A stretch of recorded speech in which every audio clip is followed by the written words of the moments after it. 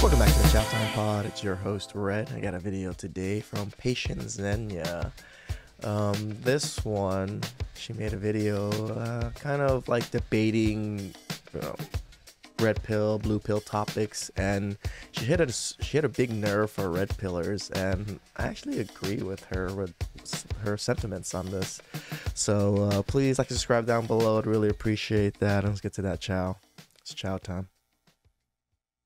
Hello my dears, welcome back to another video. So you might remember that I made a video recently where I critiqued some of the toxic sides of feminism along with some of the toxic sides of the red pill. Now the feedback to that video has been interesting because I'm quite used to feminists being upset with me at this point, you know. It's like I'm used to it now. And so I anticipated that because I was criticizing both the feminists and the red pill, that I would, of course, spark a bit of outrage between the two. And so I kind of braced myself for equal impacts, or like roughly equal impact. But you know what's crazy? The feminists were actually on their best behavior for some reason. I actually barely got any outrage from the feminists in my last video, which was really interesting because I did get some criticism from the feminists. Their main critique of me was that they felt like I was only highlighting the negative sides of feminism. They were like, what about the other parts of feminism that are really good? Not all feminists, you know, that was kind of the energy they were giving. When feminists are talking about men and saying men are this, men are that, men do this, men do that, and the men go, not all men, you guys get frustrated and you're like, come on guys, I think you guys should know that we obviously don't mean all men. That's usually your rebuttal. So what I would say to those feminists is, use your own logic in this situation, and then maybe that will help us resolve any problems. You know what I mean? Agree. So annoyingly, my audio cut off here. But basically what I was saying was I didn't get as much criticism from feminists as I was expecting. But the red pill fans definitely had a lot more to say. So I thought... I hate to say it, but I feel like a lot of people in the Manosphere on the red pill, especially people that just joined, I still have a lot of anger and frustration towards the opposite sex. And it really shows in the comments too. So I would read the most common criticisms that I got from them and just kind of react to them just because I thought it'd be fun. Why not? And I also thought it would be a good opportunity for me to fill in some gaps as well, because I didn't get to say everything that I wanted to say in my last video because I felt like it was too long. So I feel like this is a good opportunity for me to kind of add a bit more to my original video. All right, so this person had multiple criticisms, so we're going to break them down because all of his criticisms were very common criticisms that I saw within my comments. So he says, outside of reproduction doesn't equal outside of water. That's a wrong comparison and it's childish. yeah, it's funny that now men don't understand the comparison or the metaphor that she was using. It just made me laugh when I heard this. Personally, I think the whole men versus women thing in general, to be honest, is very childish. Like, it's cute when you're like 10 years old and still in school, like on the playground, like, you know, boys versus girls, boys have germs. But like when you're still talking like that as an adult, I'm not gonna lie, it's pretty embarrassing. Do you know what I mean? But in regards to the whole needing water does not equal needing women. Now, there were quite a few people actually, surprisingly, who didn't understand my argument here. So they think that I'm saying that a man not needing a woman is equal to him not needing water, oxygen, or food. But that was not the argument that I was making at all. I thought it was clear, but since it clearly wasn't, I'll try again. What I was criticizing in that part of the video was the idea of creating a hypothetical distorted reality in order to make your argument make sense. And the reason why I got really ridiculous with the examples that I was using was to prove that if you start creating distorted hypothetical realities, you can make the most ridiculous things make sense. But anyways, he continues, you're just... I mean, this is how feminists on the other side rationalize a lot of the things that they say. So the red pillars are doing the same thing. This is why a lot of women do say that red pill is just the opposition of feminism, and we operate very similarly just for men. And I can see how some of us are like that. And I'm hoping to enlighten some men's minds a little bit, saying like, yeah, men are very top dog when it comes to a lot of things. But women are also top dog when it comes to a lot of things. This is why there's two different sexes. It's not that men can do everything. In a sense, yeah, but you're going to die alone and you still need certain things from women, period. if you want kids, if you want other things. In society nowadays, we're fully intermingled. It's not like hunter and gatherer days before. It's literally fully intermingled. Our economies, our infrastructure is fully intermingled with men and women. As much as men want to say that infrastructure and everything will still run perfectly fine without women, you guys are kind of idiots. Just triggered that men can survive without women, but yes, we can. You can do it. I believe in you. Yeah, I get why people bring up that point, because survival-wise, if we were to put them on an island, yes, men will survive, women won't. But that is also a very different scenario than how real life is. This is where she's saying, when we use the argument, if everything was to shut down, all the men would survive and all the women would struggle. Yes, most likely, yes. But that doesn't happen. In current society, women thrive, men thrive. And if men disappeared, women would struggle. And if women disappeared, men would struggle. Remember, there's childcare, there's hospitals, there's still 20% of certain industries that are women. Very few industries can lose 20% of their workforce and still be a good industry. I mean, personally, I would argue that you sound very triggered. But anyways, he continues. Women don't dominate healthcare. Men also do healthcare jobs. If you want to argue the point, show more studies and data, not just your friends who work in the care industry or some exceptions. See, that you was want a some stupid data one. to reference Like, it's obvious that women dominate the fucking healthcare industry. to, then here you go. Now, my source is the UK National Health Service, aka the NHS. I don't know about you, but I would say, yeah, that's pretty dominant. If you want to dispute the NHS on those figures, you're more than welcome to. Although I do think you'll struggle considering they are the UK's health institution. So I think they know who works for them, but you know best. So by all means, you can do it. I need to be more serious because these people are really upset. But the reason why it's just so funny to me is because in my video, I never say that women are more important than men. I literally say that men and women are both equally important and both equally need each other. But it still makes them angry. Like, it just blows my... It's because they're arguing against men. Anything that puts men down a notch, men will get upset. Anything you put women down a notch, women would get upset. People just don't, as like an overarching thing, people don't like being told that they're wrong, men or women, or that, there's something better than what they're doing or thinking. My mind. Now, one of the most popular comments I got from these red pill guys was just like, men don't need women, we can survive without women, blah, blah, blah, blah. Like, they really tried to drum that home. I'll be honest. In this aspect, there's two different ways I go about it. Like, if civilization was just to restart again and we had nothing, no technology, no nothing, yes, men would do quite well. A good amount of men. But then there's a good amount of men that would just straight up die too. And there'd be a very small portion of women that can do it. But in today's society, we're pretty equal.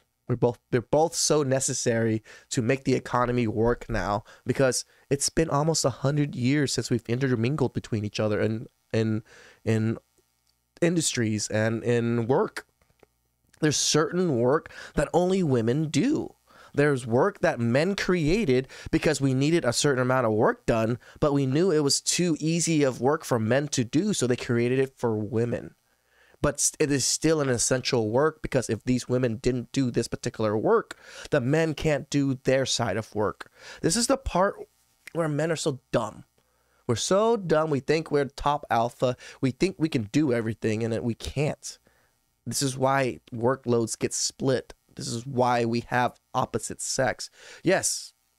I mean, she goes through it really well, so. I do wonder how much of this is just a misunderstanding between me and the red pill. Because when they say that men don't need women, I'm not sure if they're talking about strictly within the romantic context or if they mean it within the societal context. Because They really mean it in a societal context, in my opinion. Seems to me as though what they mean is that men don't need relationships. But then they'll start talking about societal things like infrastructure and how men do all these jobs in society and those jobs in society. But what's the relevance of all of that?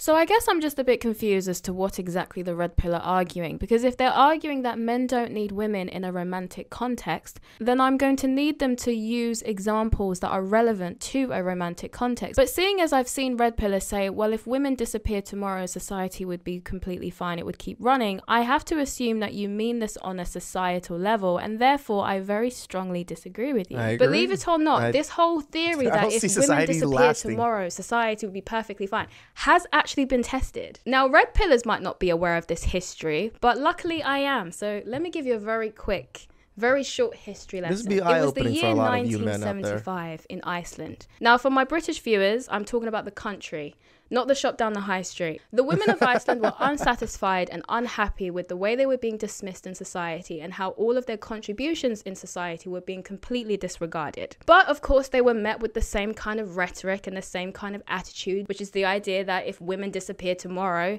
society would be perfectly fine. So of course, they didn't really care to try and meet their demands because they didn't really think that women were that important in society. So what did the women of Iceland do? Well, they went on strike for just one day. So what they did was they refused to do any of their paid work. They also refused to do any childcare or any household duties. They refused to do absolutely anything. And so they literally took a day off. Now, the men of Iceland tried their best to prepare as much as they could because they knew that this day was coming. So they tried their best, to try and prepare for it. But regardless of how much they tried to prepare, this day was a complete catastrophe for. See, even this, when people like Myron and they use this argument a lot that if women disappeared, men would still be able to survive and just live out our lives. No, you can't. You really can't. Who's gonna take care of the kids? Who's running all these things to make sure you're able to do your job? Who are you selling to? Most of our industry is service and sales. And women are the people that we're selling to. If women disappear, who the fuck is buying your shit?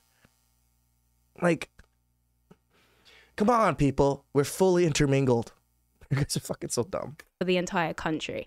I was 7 when the women of Iceland went on strike on October 24th, 1975. They marched into the center of Reykjavik and filled the streets. 90% of women did no work that day. No schools opened, no banks opened, no kids' aid, no buses rode into town. It was impossible to get anything done on that day because when women don't work, nothing works. They changed the impression of the value of women for women and men alike forever because nothing worked in Iceland that day. So they changed the very reality that I grew up with and they changed my view on it forever. It was a complete disaster. So much. And remember, these men had time to prepare for this. And in Myron's argument, or a lot of us Red Pillars' arguments, is if they disappeared right now, we'd be perfectly fine. No, these men had fucking a decent amount of time to prepare and still failed miserably.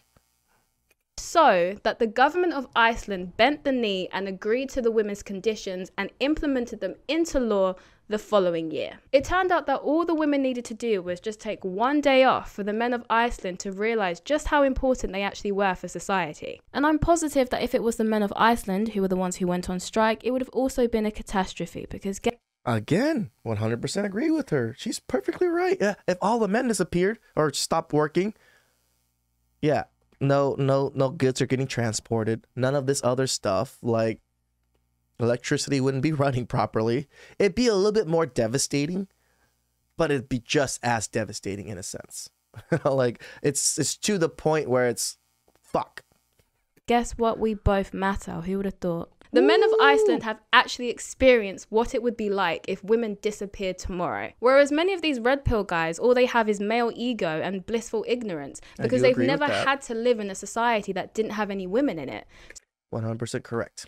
We're born into a society that is fully intermingled, people. I don't get why people don't understand this part. It's not like it was in the 1920s or something when, yeah, they were so separated. Then yes, we didn't need them because they weren't working at the time. Now that they're working, our industry's shifted enough to accommodate them. To where if they disappeared, how can our industry shrink back fast enough to be able to control everything? It's not like that.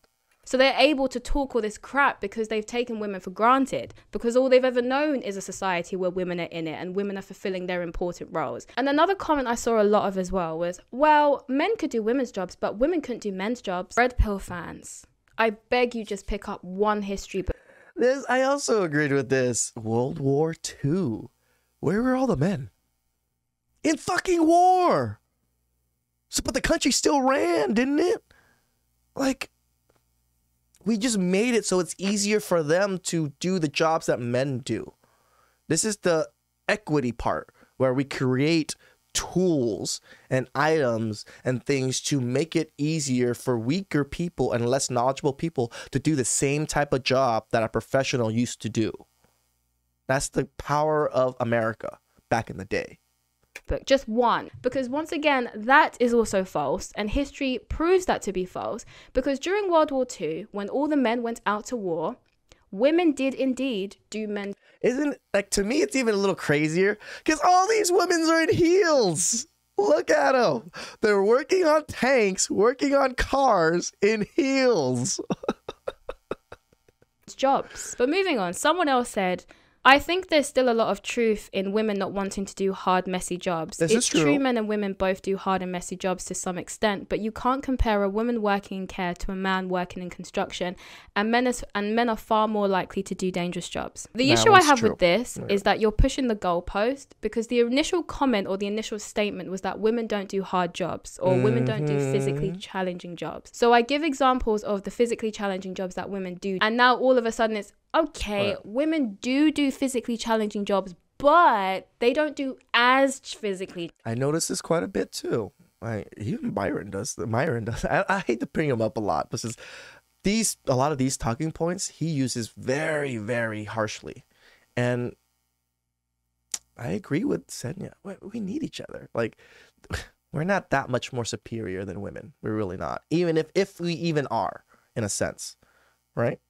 Challenging jobs. It's important for us to be reasonable when we're having these arguments, you know, considering how much the red pill goes on and on and on about how men are physically stronger than women, which is a fact. Men are physically stronger than us. You would think that they would also understand that that also has an impact on the types of jobs that women are physically able to do. There are going to be limitations on the types of jobs that women can do. Just because a woman is not able to do the jobs that require a man's amount of strength does not mean that they don't do very physically demanding jobs. To dismiss the physically challenging jobs that women do simply because men wouldn't find them physically challenging is like dunking on a toddler as they struggle to pick up a box simply because you as an adult wouldn't struggle to pick it up. So when I like that analogy. It's correct.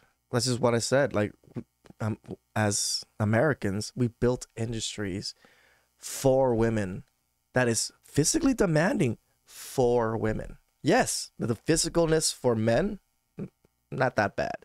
But that's why there's better jobs in a sense that require more physicality. Like the argument that we always say, why don't women go into construction? Why don't women go into bricklaying? Why don't women go into these things? Because they're going to suck at it. They're going to suck at it and their bodies aren't built for it. Just like their bodies aren't built for the military.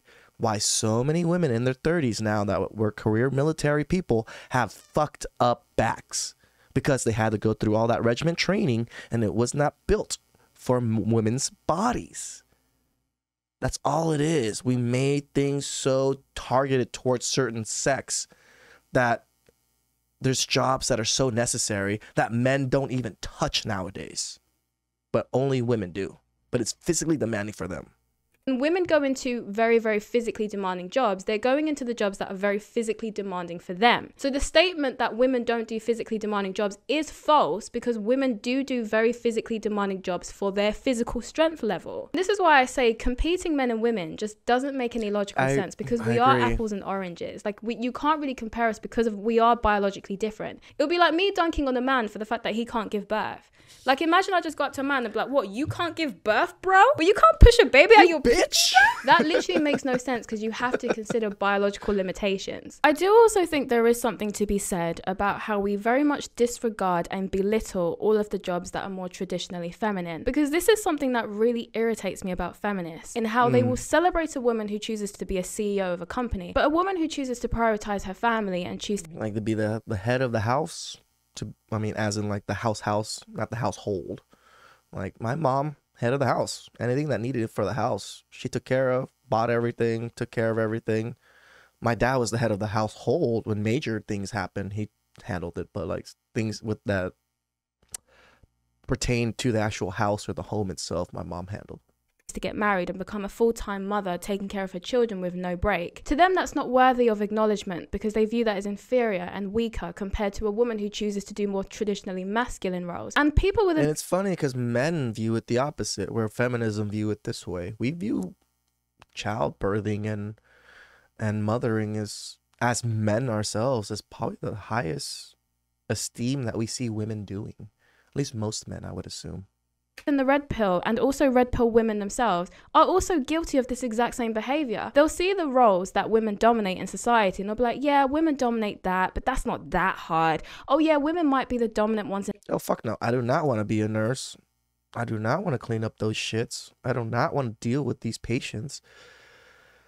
I've been in the hospital quite a few times, and I've had some crazy patients next to me or next door to me and stuff like that, and hearing the nurses have to deal with these people, I don't think men really know what the fuck healthcare workers actually have to go through, like, other than like male nurses, of course, but like nurses go through a whole ring of shit, like literally. In those kind of positions, but that's not exactly that hard. It's not exactly as hard as the jobs that men do. So there's no misunderstanding. I am not looking down or denying the importance that male-dominated industries play within society. They're extremely important. But my point is, how can you say that a nurse's job is less important or that it's not very hard simply because it's not an infrastructure job? Why is your metric for whether something is hard or valuable strictly masculine? Now, in regards to the last... Oh, shit. She ain't wrong with that one. Why do we always measure everything through masculinity, even comparing with women? That's a good thought. It's a good thought. Part of their comment where they said that men are much more likely to do dangerous jobs. That is true. Men are more likely to do more dangerous jobs. Men are more likely to take risks in general than women.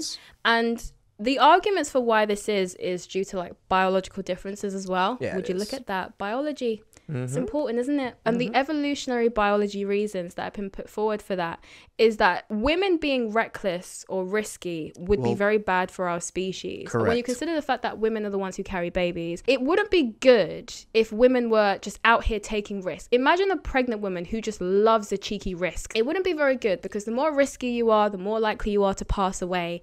And women passing away isn't very good because women are the ones who carry children.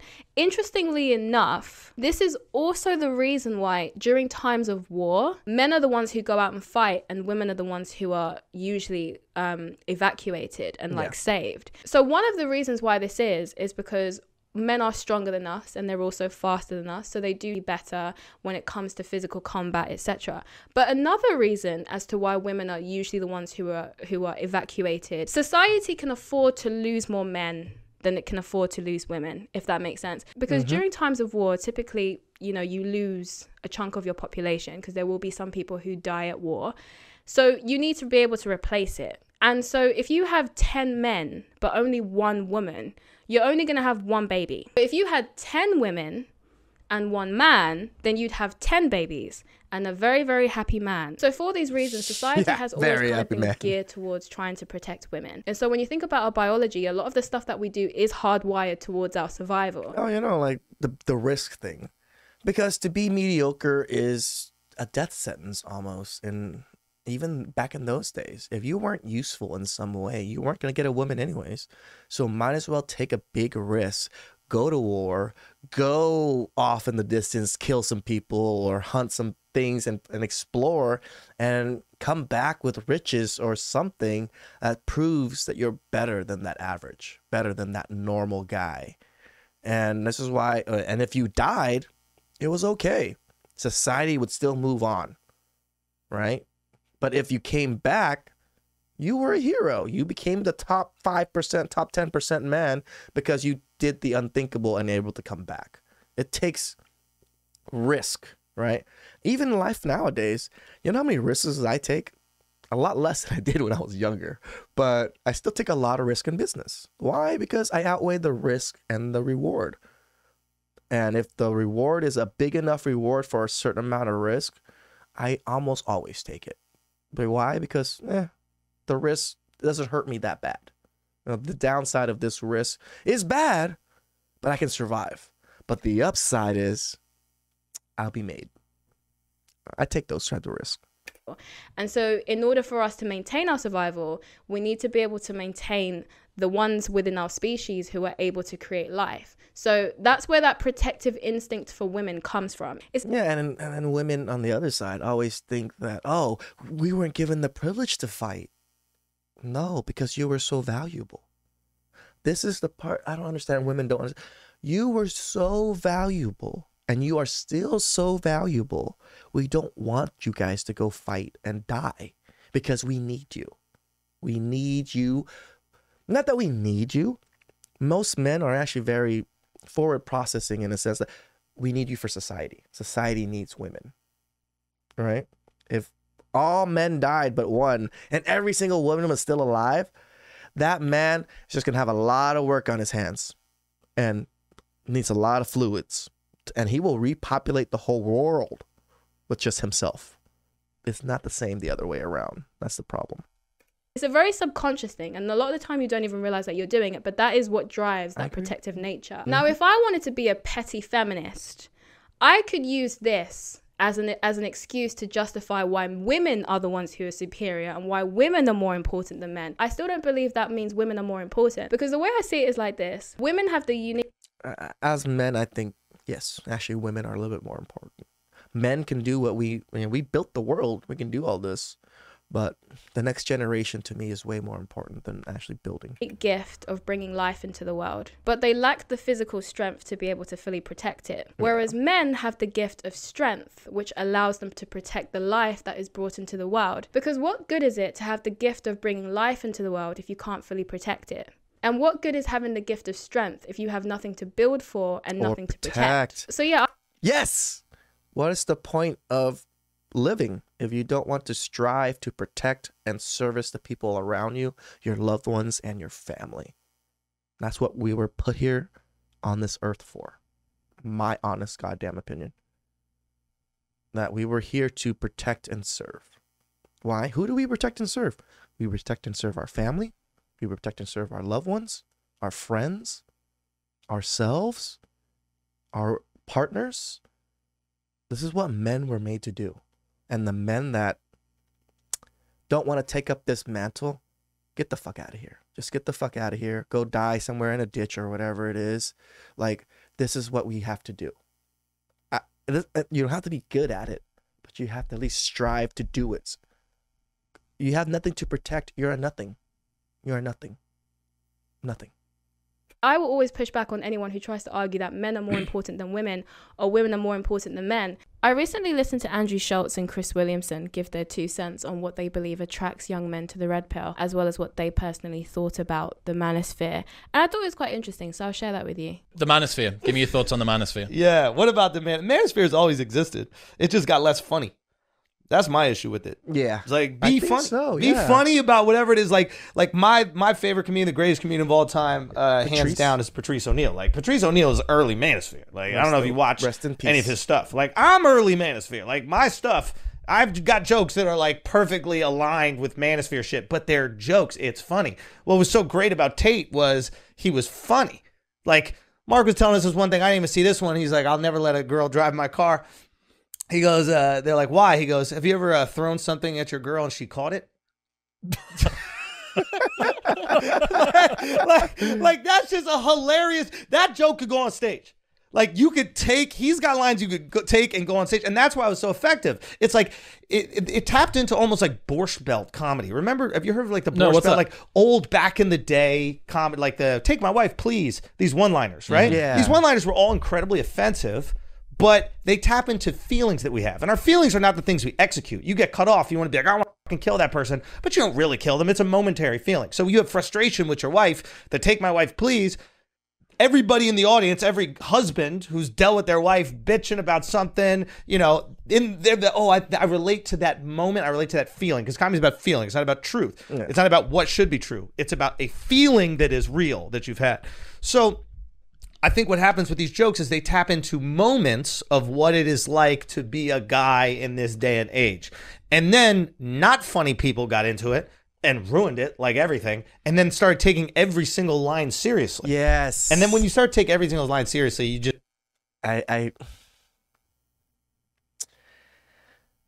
He hit the nail on the head. I got it right this time. The nail on the head. Like, that is exactly what happened. I love Patrice. I watched him when I was younger. I watched a lot of Tom Leykis. I listened to a lot of Tom Leykis too. The way he said things was like very outlandish and just kind of funny about it. Nowadays, when you hear Myron or someone say it, he's so dead serious on it. And he's like, you have to understand how I'm saying it. And it's just like, no, just make a joke, make light of it. Like, the world is built on feelings, in a sense, right? Because you need to feel something to do something. If you don't have the feeling or the urge to want to do anything, you won't do anything. That is part of your feelings. You know, like knowing that you have to do something is you battling with your feelings and your logic. Say, I don't want to do it, but I know I gotta do it. Do I really want to do it? Yeah, fuck, I gotta do it. So I'm gonna go do it, right? So when we talk about logic as so logical, no, I mean, yes, men are a little bit more logical, but we still have to go through our feelings. We have to go through our feelings and balance out the cons and pros, which is logical, but it still encompasses our feelings, right? Because we know, all right, so I lose this much, but I gain this much. But this I'm losing, is it worth it for me to lose? Would I be devastated if I lost this? It's part of our feelings. It's both. Just seem like you're hate women, you're angry at women, you're bitter. That's not. I don't think anybody really at the end of the day wants to resonate with that. The fundamental way that it's positioned is that men and women are enemies or adversaries at the very least. They're trying to extract something from you. Yeah. It's kind of dangerous to think about like that. I don't know. It doesn't seem like a particularly healthy way to create a foundation to build stuff up from that. Another one of the influences here as well. I went to Miami for the first time ever 3 weeks ago. Yeah. And a lot of what I was seeing online in men's advice made a lot more sense after I'd been to Miami. Miami unlocked the back of my brain in terms of going, oh. Like what? What were you saying? So, for instance, your wealth is your primary source of value to the world. Who you are, the person that you're with, the table that you're on, the size of the bottle, the girls that are on your arm, what it is that the girls, how they were dressed. Like girls out in party dresses, maxi party dresses at 12 midday, going for coffee in heels. I'm like, where the fuck are you going? Yeah. What is this? And that to me made a lot of sense because it seems like a good chunk of Miami culture, very transactional, very transient, very resource-based. Well, you know what? Maybe this is why Refresh and Fit are the way they are. They are Miami-based. They see this lifestyle. They see this constantly. Has informed a lot of men's advice on the internet.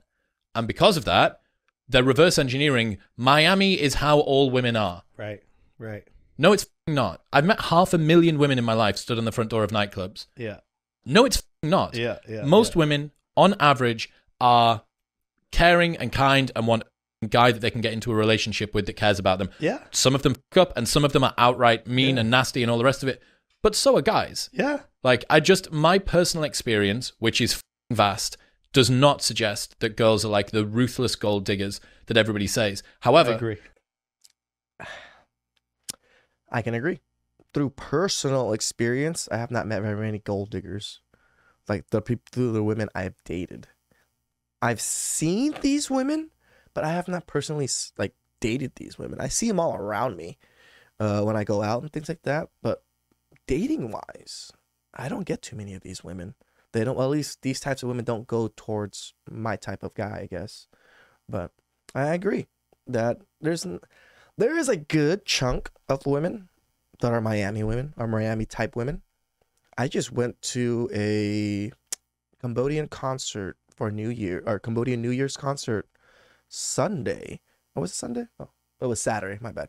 Saturday, and most of the women there were pretty trashy. We're all fully tatted, and these are all Cambodian women. They were all wearing skimpiest of skimps, you know, dancing the most provocative ways of dancing.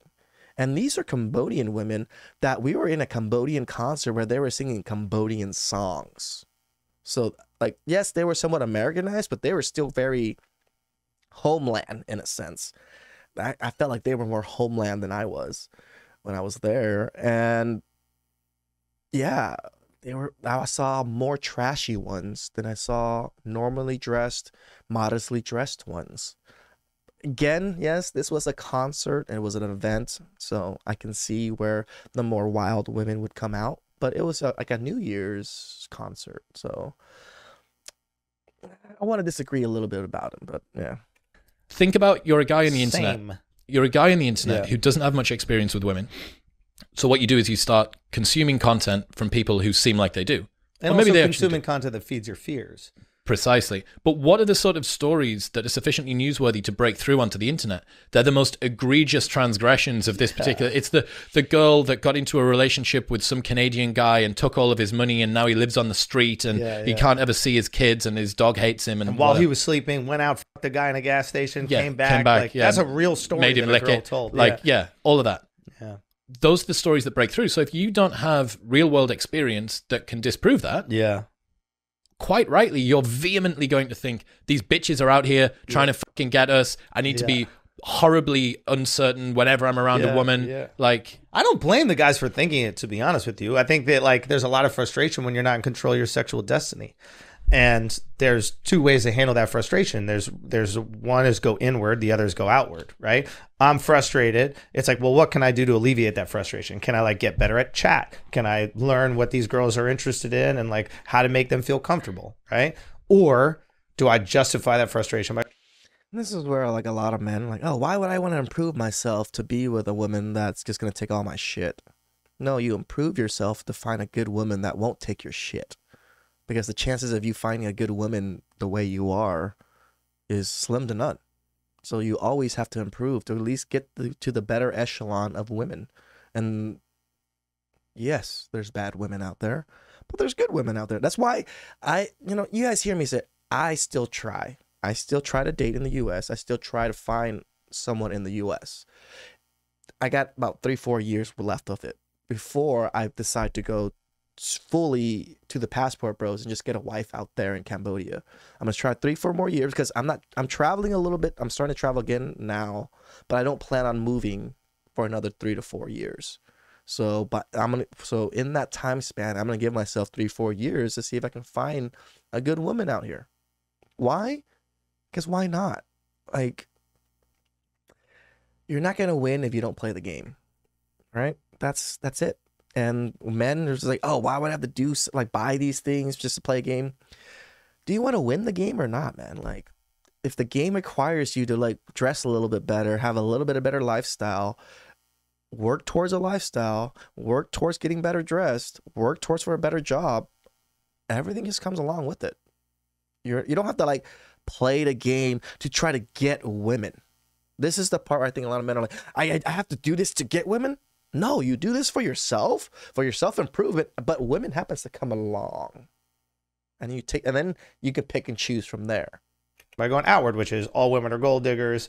They don't like me because I'm and short, or they don't like me because I'm skinny, or they don't like me because I'm poor, or yada yada yada. I thought this conversation that they had was really interesting because I feel like it just kind of confirms my theory, which is that most of our societal problems just stem from people being chronically online, to be honest. Because like they were saying, if many of these guys who have these hostilities towards women, if they were going outside and having more experiences with women and actually talking to women, then they'd be able to have personal experiences that would contradict the stuff that they're seeing online. The same goes for women, to be honest. Like, I saw this video on Twitter where this woman was absolutely petrified of a man who came to approach her.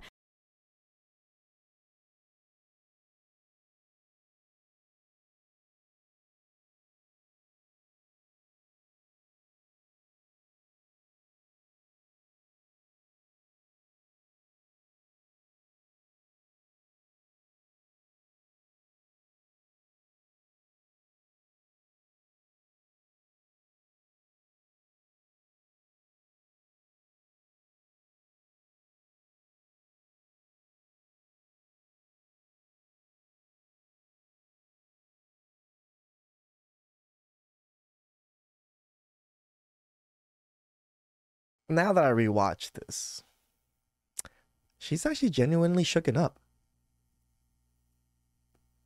isn't she? So this just put some new thoughts in my mind that, yeah, media has put women such on edge about men, and if they don't experience enough men, they just go by those experiences that other women are telling them, or the books that are telling them. And yeah, she's genuinely petrified because this scenario is similar to how she read in a book. Interesting. Interesting.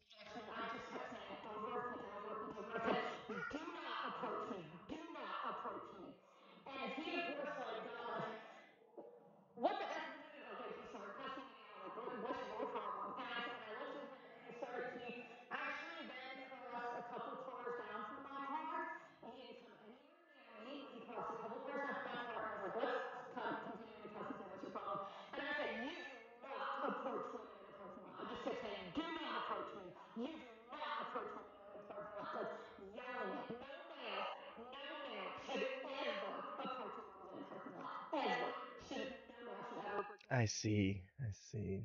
I guess we made fun of it the first time. Yeah, still can kind of make fun of it now. It's just that she was so fearful of men.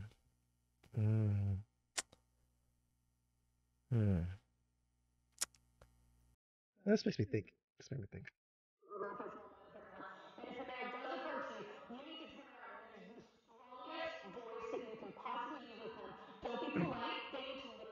See, this is the part I have an issue with. So she's experienced this weirdness, and now she's putting on this advice to, if this weirdness ever happens to other people, to handle it the exact same way she did. I see where...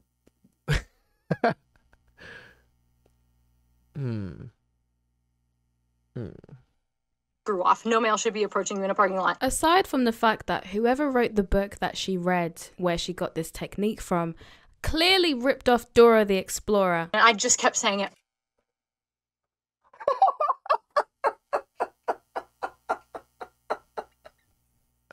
I just realized it when she said that. It was like, swiper, no swiping! Swiper, no swiping!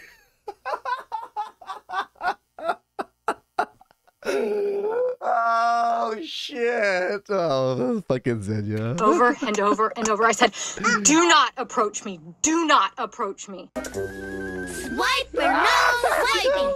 Swiper, no swiping.